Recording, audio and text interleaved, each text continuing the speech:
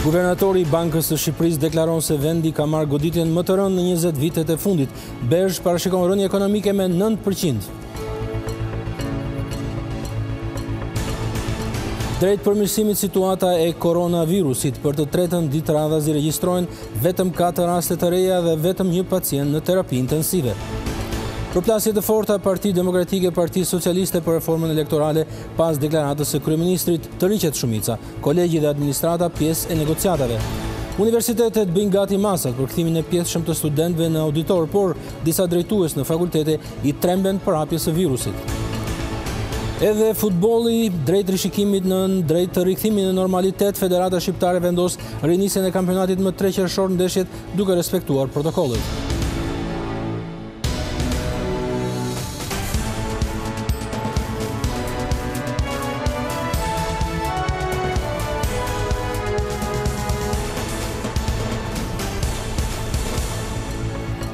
Mirëmbrëma, ky është edicioni qendror i lajmeve në televizionin kombëtar Vizion Plus për sot e mërkur 13 maj. Shkojmë tani me radhë. Guvernatori i Bankës së Shqipërisë Gent Sejko tha sot se ekonomia do të përballet me goditjen më të rëndë të 2 dekadave të fundit. Në një takim me përfaqësues të bizneseve, ai kërkoi angazhimin e sipërmarrësve dhe të sistemit bankar për të zbutur pasojat e forta të pandemisë. Efektet ekonomike që la pas COVID-19 ende nuk mund të përllogariten, por një gjë është e sigurt. Ekonomia do të vuajë pasojat më të forta të 2 dekadave të fundit. Deklarata është bërë nga guvernatori i Bankës së Shqipërisë Gent Sejko në një takim zhvilluar me komunitetin e biznesit. Sipas Sejkos, 2020 do të jetë një test i fortë për qëndrueshmërinë financiare të bizneseve shqiptare. Sektori bankar, nga ana e tij, duhet bëjë një rivlerësim të qëndrueshmërisë së modelit të bizneseve të kredimarrësve në realitetin post-Covid. Klientët në vështirësitë përkohshme financiare, por me modelet të qëndrueshme biznesi, duhet mbështeten me likuiditet dhe lehtësi të përkohshme operacionale. Klientët në vështirësi më serioze mund të ndihmohen nëpërmjet ristrukturimit të kredisë, në formën e një tjetër shtyrje të përkohshme të këstit kredisë, apo në formën e një ristrukturimi tërësor të saj, gjithnjë dhe për aq kohë sa perspektiva afatgjatë e biznesit mbetet solide. Por vetë komuniteti i biznesit ka paraqitur disa kërkesa ndaj kreut të Bankës Qendrore. Bizneset e prekura, më shumë nga kriza e pandemisë, ka nevojë për një shtyrje më afatgjatë të pagesës së kësteve të kredisë në përfundim të masës së parë, që përfundon në 31 maj të vitit që po jetojmë. Për sektorin prodhues, transportit, turizmi dhe të faston, kërkojmë që pagesa e kësteve të kredive të shtyhen nga 6 muaj deri në 1 vit. Nisur nga 2 garancitë sovrane të miratuara nga qeveria, sistemi bankar ka një mesazh për bizneset që do të aplikojnë. Garancia sovrane nuk mbështet çdo kredi që duan të marrin klientët dhe nuk mund të përfitojnë ata që nuk kishin mundësi shlyerje të huave të marra para pandemisë. Të paktën të bëjmë që instrumentat që kemi të funksionojnë dhe të jemi të qartë me biznesin, sepse jemi të gjithë në të njëjtën varg. Në këtë periudhë pandemie, të dhënat flasin për ulje të kërkesës dhe ofertës, më pak investime, ku si rrjedhoi pritet të sjellë dhe më pak vende pune për shqiptarët. Banka Europiane për Ndërtim dhe Zhvillim, e njohur ndryshe si Bergh, parashikon një të ardhme pesimiste për Shqipërinë. Ekonomia do të kuret në masën 9%, që është edhe niveli më i lartë në vendet e rajonit. Vetëm hapja e vendit, sipas kësaj banke, mund të sjellë ringritjen ekonomike. Pasojat e pandemisë së koronavirusit në Shqipëri do të reflektojnë ndjeshëm në ekonominë e vendit. Banka Europiane për Ndërtim dhe Zhvillim parashikon që vendi ynë të pësojë kurjen më të madhe ekonomike, me një zbritje prej 9% të prodhimit të brendshëm bruto, më e thella në rajon dhe në gjithë vendet në zhvillim, të cilat janë pjesë e Bergh. Sipas raportit të publikuar këtë të mërkur, perspektiva ekonomike rajonale në rajonet e Bergh, ekonomia shqiptare do të preket ndjeshëm nga epidemia si pasojë e varësisë së saj të lartë nga turizmi dhe fasoneria. Një reduktim i pritshëm i dërgesave nga emigrantët do të ndikojë gjithashtu në rënje. Raporti thekson se rimëkëmbja do të varet nga lehtësimi gradual i masave në vend për parandalimin e përhapjes së virusit dhe kthimin në normalitet në gjysmën e dytë të vitit. Pas kësaj faze, Bergh parashikon se ekonomia e vendit mund të rimëkëmbet, duke u rritur me 12% vitin e ardhshëm. Ndërsa nga vendet e rajonit pas Shqipërisë, kurjen më të lartë në ekonomi do ta ketë Mali i Zi me një zbritje deri në 8%, e ndjekur nga Kosova me 5%, Bosnia Hercegovina me 4.5%. Vendet e rajonit që do t'i kalojnë më lehtë pasojat e koronavirusit në ekonomi janë Maqedonia e Veriut dhe Serbia. Pas këtij paralajmërimi të Bankës Europiane për ndërtim dhe zhvillim si dhe institucioneve të tjera financiare se Shqipëria është nga vendet që do të vuajë pasoja të mëdha në ekonomi për shkak të pandemisë, ka reaguar presidenti Ilir Meta. Kreu i shtetit i kërkon qeverisë që të punojë seriozisht në mbështetjen e biznesit. Sipas Metës, duhet të rishikohet modeli ekonomik për të tejkaluar krizën, pasi në raportin e Bergit theksohet se ekonomia shqiptare do të tkuret. Çdo politikë ekonomike dhe veçanërisht investimet, thot presidenti, duhet të drejtohen në fuqizimin e turizmit për një periudhë afatgjatë.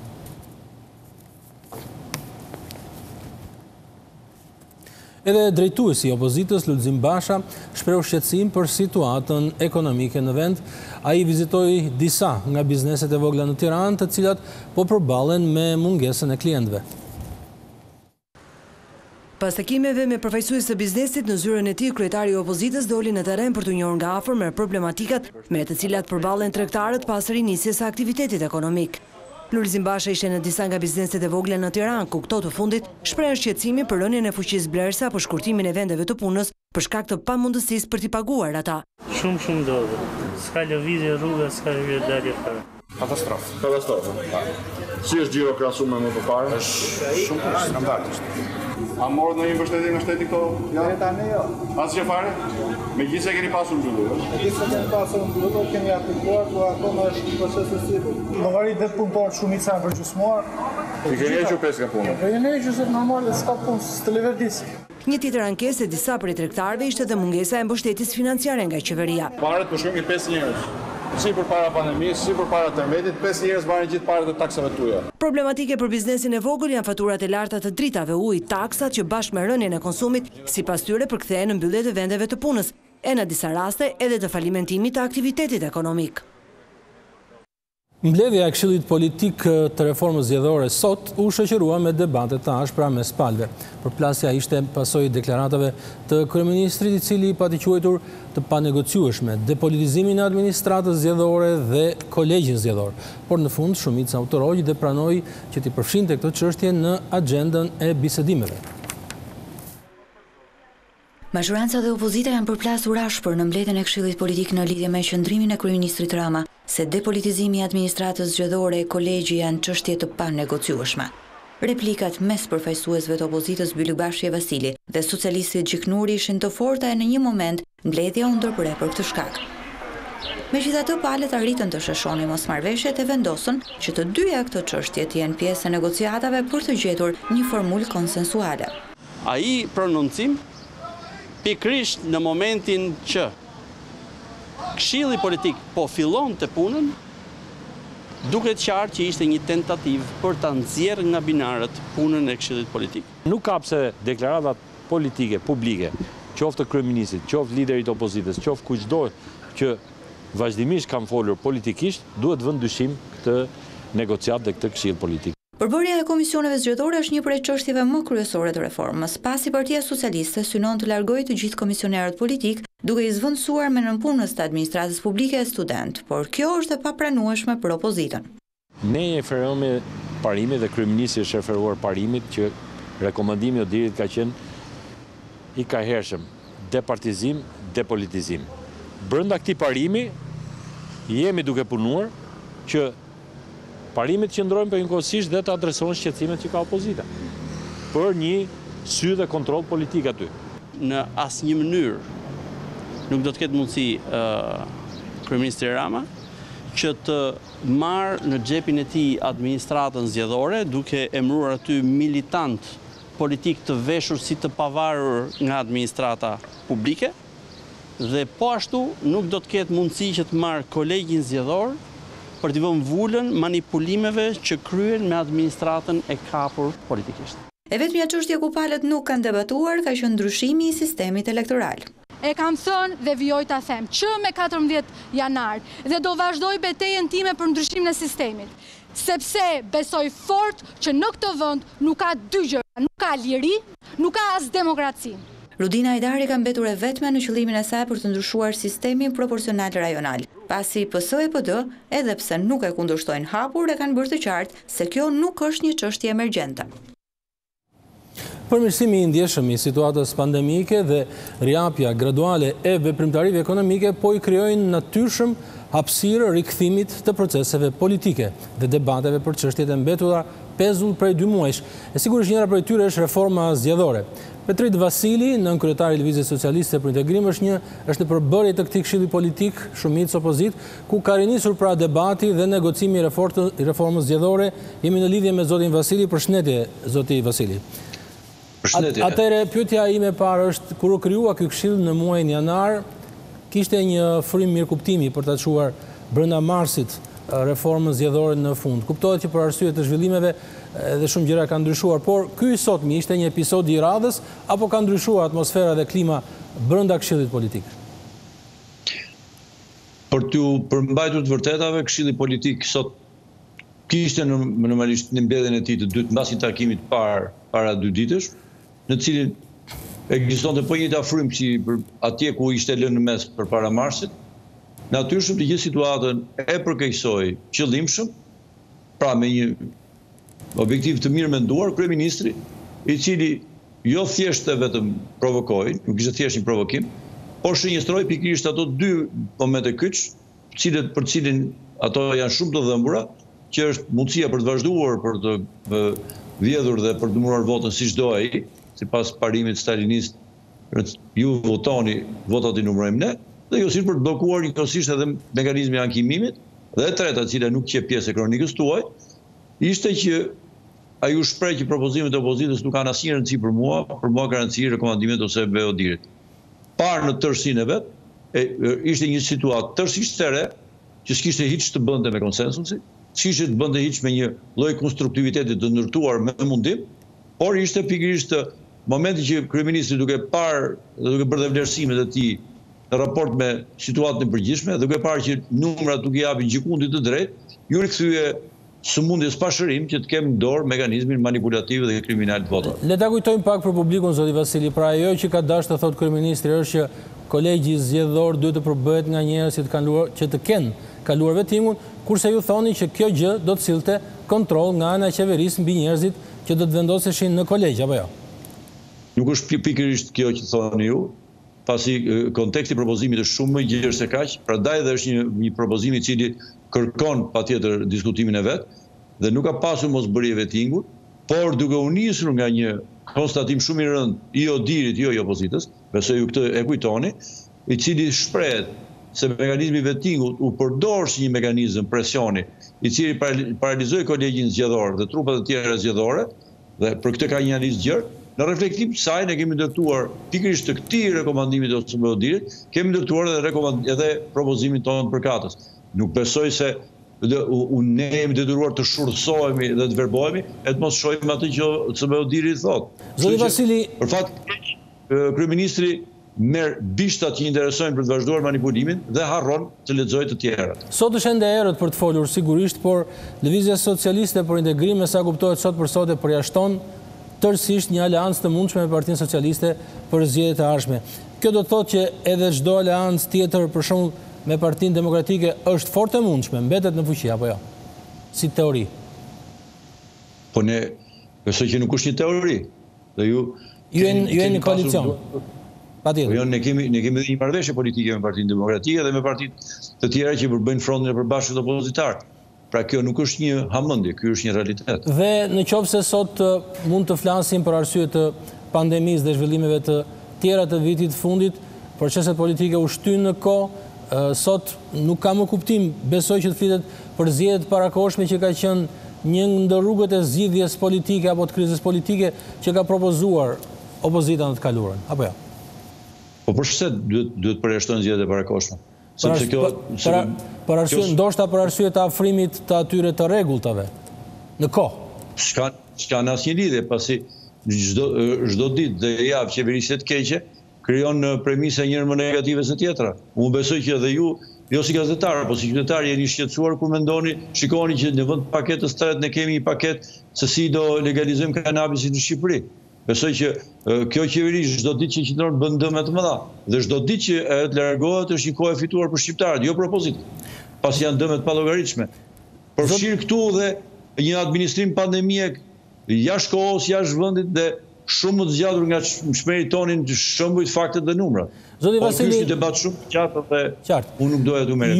Ju personalisht keni qenë në vijshmëri një zë i fort kritik për qeverinë dhe për kryeministrin Rama personalisht. Ka disa vëzhgues dhe komentator politik nga ana tjetër që mendojnë se këto dy kriza të mëdha, tërmeti dhe pandemia, i shkuan ose e forcuan figurën e kryeministrit. Ju sigurisht që nuk mendoni kështu, po përse? Jo, problemi shumë i qartë.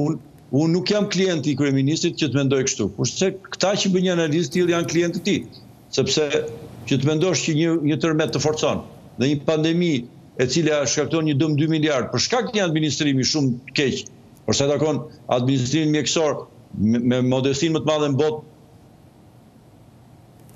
E kemi humbur zotin Petrit Vasili, do të ecim më tej, fatkeqësisht e humbur. Pra, të vazhdoj idenë. Po. Dhe përsa i takon, vazhdoj. Po, vazhdoni. E kemi humbur, atëherë do të ecim më tej edicionit tonë të lajmeve.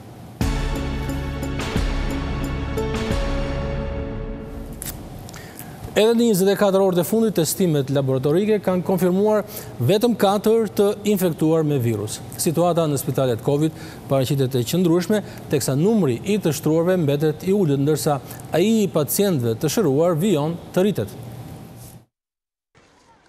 Situata e epidemisë në vendin ton vijon të jetë stabilizuar. Për të tretën ditë me radhë konfirmohen vetëm 4 raste të reja me koronavirus. Në 24 orët e fundit kanë rezultuar pozitiv 4 qytetarë, përkatësisht 2 nga Berati, 2 nga Tirana, mes të cilëve një grua shtatzën. Të shëruar 6 qytetarë. Edhe në spitale situata paraqitet e qëndrueshme, jo vetëm sa i përket numrit të shtruarve, por dhe të atyre që janë në terapi intensive. Situata në spitale prej ditësh paraqitet e qëndrueshme, 21 pacient janë të shtruar, mes të cilëve një rast është në reanimacion në terapi intensive. Por Ministria e Shëndetësisë këmbgul se në kushtet kur masat janë lehtësuar ndjeshëm, qytetarët duhet të jenë të kujdesshëm për të respektuar masën mbrojtëse dhe rregullat e distancimit fizik. Veç bluzave të bardha për spitale me virusin COVID-19 dhe sëmundjen po përballen sigurisht edhe mjekët e familjes. Ata ndjekin rastet që trajtojnë në banesë duke i ndihmuar në kurimin e sëmundjes me dietën ushqimore si dhe distancimin nga pjesëtarët e tjerë të familjes. Mes 161 personave që janë të infektuar aktiv me COVID-19 në vendin tonë, 21 prej tyre po kurohen në spitalet Covid, ndërsa pjesa tjetër e tyre po trajtohen në shtëpi. Këto raste që ndiqen nga mjekët e familjes janë kryesisht asimptomatik, ndërsa kurimi dhe dietat ushqimore u përcaktohen nga vetë këta mjek. Në qendër janë 2 pacient asimptomatik që kujdesem. I telefonoj çdo ditë, marr nga ata të gjitha të dhënat dhe shenjat që ata kanë. Këto shenja protokollohen dhe vendosen në një ditar të veçantë dhe sugjerohet për mënyrën e të ushqyerjes, trajtohen vetëm me antiinflamator, paracetamoli, 5 mg sipas peshës së pacientit dhe temperaturës që ai ka. Dita ditës dalin përgjigjet që tamponët e fundit të tyre janë negativ. Që në krye të herës kur pacientët konfirmohen si pozitiv me koronavirus, mjeku i familjes udhëzon për izolimin dhe hapa që duhet të ndjek pacienti, që të mos infektojë pjesën tjetër të familjes. Vështirësia e këtij virusi qëndronte tek mosnjohja e tij. Në fillim fare, pacienti pasi konfirmohet me Covid, izolohet nga familjarët në një ambient të ajrosur dhe me kushte higjieno-sanitare të nevojshme. Mjekja e familjes vlerëson kolegët që shërbejnë në spitalet Covid si heronjë të luftës me virusin e ri. Deri diku është e vështirë sepse përgjegjësia e pacientit është e madhe. Një falënderim shumë i madh, sidomos për mjekët që janë tek vija e parë e luftës që qëndron spitali Covid-1, Covid-2. Nga 880 qytetarë të infektuar nga koronavirusi, 78% e tyre tashme janë shëruar dhe mjekët e familjes besojnë se në ditët në vijim edhe të infektuarit asimptomatik do ta mundin sëmundjen. Brenda javës, fakultetet duhet të kenë gati planin e masave për të pritur në auditore studentët. Por shefi i departamentit të gazetarisë në Universitetin e Tiranës, Mark Marku, e shet të pamundur zhvillimin e mësimit dhe kërkon që viti të mbyllet online, ndërsa dekani i drejtësisë Artan Hoxha këmbëngul që të plotësohen kushtet e sigurisë. Këtë të premte përfundon afati që Ministria e Arsimit u ka vendosur universiteteve publike për dorëzimin e një plani masash që do të garantojë mbylljen në mënyrë të suksesshme të vitit akademik. Urdhëri parashikon që studentët në prag diplomimi të nivelit bachelor apo master do të rikthehen në auditor për përsëritje seminare apo laborator gjatë muajit qershor, ndërsa studentët e viteve të ndërmjetme më 25 gusht për një periudhë 3 deri në 5 javore. Shefi i departamentit të gazetarisë Mark Marku këmbëngul se fakulteti nuk i ka kapacitetet për të krijuar kushtet e sigurisë për të mos rrezikuar shëndetin e studentëve e pedagogëve. Sipas Markut, duhet shqyrtuar mundësia për mbylljen online të vitit akademik. Nga e çfarë na rezulton ne me kushtet që kemi, nuk garantojmë dot sigurinë e plot studentëve dhe të pedagogëve, sepse kemi pak salla, shumë student, mundësia për të marrë to masa sanitare është shumë e vogël. Ne do i dërgojmë me 15 përgjigjet në rektorat dhe pastaj rektorati i njësoj. Ne jemi që të vazhdoj mësimi online në pjesën më të madhe. Nga ana tjetër, dekani i Fakultetit të Drejtësisë Artan Hoxha thotë se plani që do të garantojë mbarvajtjen e procesit të kthimit në auditor është pothuajse gati. Janë shumë elemente që ka udhëzuesi, të cilat sipas atij programit akademik që ne do kemi, e kemi pothuajse të gatshëm, do bëjmë të mundur që edhe proceset i zhvillojmë, edhe të ruajmë distancën sociale dhe higjienën e komunikimit. Po përgatitemi si universitet, po edhe si fakultete, me qëllim që të bëjmë të mundur që studentët të mos e humbasin këtë vit akademik. Por nga ana tjetër, të mos dëmtojnë as ata, as pedagogët në shëndetin e tyre. Që prej mbylljes së institucioneve arsimore, mësimi është zhvilluar në distancë për të parandaluar përhapjen e koronavirusit. Policia e Tiranës ka arrestuar drejtorin e një filiali të bankës Alfa Bank, pasi i vodhi klientit të tij $30.000 nga llogaria bankare. I arrestuari në kuadër të operacionit me kodin bankieri është Florant Nako, 35 vjeç, banues në Tiranë.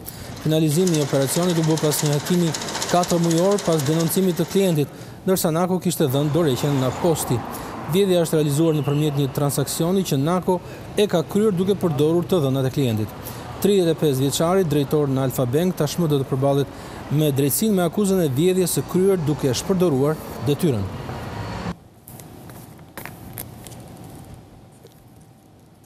Ndryshimi i pronësisë së godinës së teatrit kombëtar nga qeveria tek bashkia është shoqëruar me reagime nga njerëzit që e mbrojnë këtë godinë. Aktorë dhe aktivistë të shoqërisë civile kanë protestuar sot pasdite dhe në shenjë simbolike kanë hequr njoftimin e vendosur nga policia bashkiake, në të cilin shkruaj se ndërtesa është tashmë pronë e bashkisë. Por aktivistët i kanë kërkuar kryetarit Erion Velie që të heqë dorë nga provokimet, pasi sipas tyre ata do ta mbrojnë këtë teatr nga shembja. Njoftimi i sotëm i policisë vjen vetëm pak ditë pasi qeveria zyrtarizoi vendimin për kalimin e pronësisë së teatrit nga pushteti qendror tek ai lokal.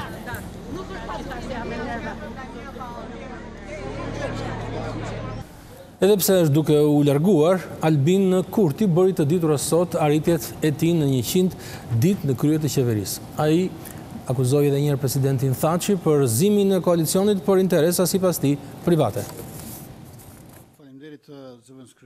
Kryeministri në detyrë i Kosovës, Albin Kurti, ka akuzuar sërish kreun e shtetit dhe atë që ai e quan në regjimin e vjetër se e rrëzuan qeverinë për të përmbushur interesat e tyre personale. Në 100 ditëshin e ekzekutivit, Kurti nënvizoi se do të qëndrojë në detyrë deri në zgjedhjet e ardhshme. Jemi duke ndalur një praktik ku qeveritë e kaluara i përdornin taksat e qytetarëve për të zgjidhur problemet e tyre familjare partijake, por edhe për të krijuar një klientel të cilën zakonisht e përdornin kur vinte koha e zgjedhjeve. Është vërtet për keqardhje dhe për turp trajtimi që i është bërë kryeministrit dhe qeverisë nga presidenti dhe nga regjimi i vjetër në këto 100 ditë. E për fatin e keq nga këto veprime, më së paku kam humburën. por mas shumti ka humbur shteti. Qeveria është në detyrë dhe do të vazhdoj të mbetet në detyrë deri në zgjedhjet e reja. Ndërkohë, Partia Demokratike e Kosovës ka radhitur 100 dështimet e qeverisë Kurti, duke shtuar se prishja e marrëdhënieve me Shtetet e Bashkuara të Amerikës kryeson listën. Kjo qeveri pasaj dezertoi si pasojë e paaftësisë së saj për të menaxhuar me pandeminë dhe me ekonominë e vendit dhe nuk guxoi të merret fare me temat e ndjeshme të vendit siç është dialogu me Serbinë. Mbi të gjitha, qeveria Kurti është ajo e cila e rrezikoi miqësinë e shenjtë me Shtetet e Bashkuara të Amerikës dhe do të mbetet e fundit që e kërcënoi këtë raport historik. Pas rrëzimit të qeverisë, presidenti i Kosovës Hashim Thaçi ka dekretuar Abdullah Hotin nga Lidhja Demokratike e Kosovës si mandatar për formimin e qeverisë së re. Por lëvizja vetëvendosje ka dërguar çështjen në gjykatën kushtetuese, e cila e pezulloi zbatimin e dekretit të presidentit deri më 29 maj.